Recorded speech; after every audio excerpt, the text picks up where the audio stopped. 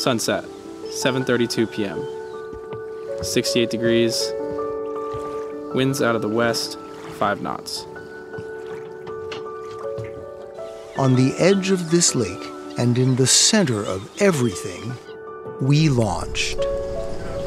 In every good story, the kind poets and playwrights write about, there's a truth you learn at the beginning of the first act that will bring meaning to the rest of the narrative. The best is yet to come. At Hobart and William Smith, we have a mission, a direction, and the will to see it through. The wind filling our sails has always been a belief that we will never grow content.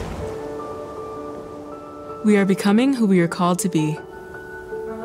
The lessons we have learned along the journey are tools in our tool belt that prepare us for what's next.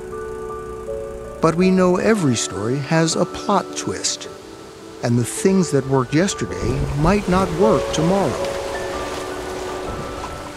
Still, the legacy of our institution sails toward excellence, toward justice, toward inclusion. Parents on 3, 1, 2, 3. Hey! So while we find ourselves at a point worth celebrating, this is equally a moment to dream.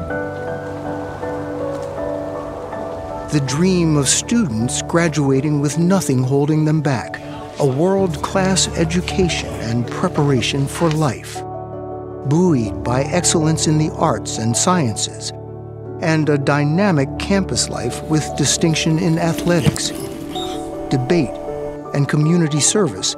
The course ahead is clear.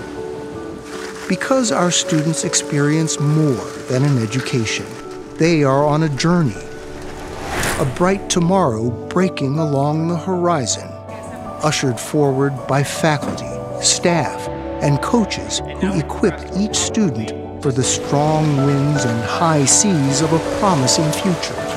And others will know how these resources and the Geneva community help every student preview this new world they will lead at a deep, experiential level.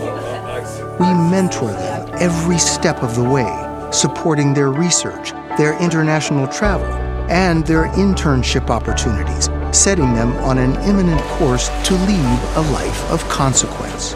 And with that kind of tailwind, there will be no boundary we can't break, no problem too difficult to overcome. No ceiling. No limit. No holding us back.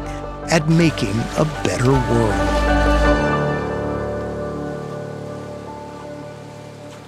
And when we get there, on the edge of a lake, in the center of everything, we'll turn and say, That was a good run.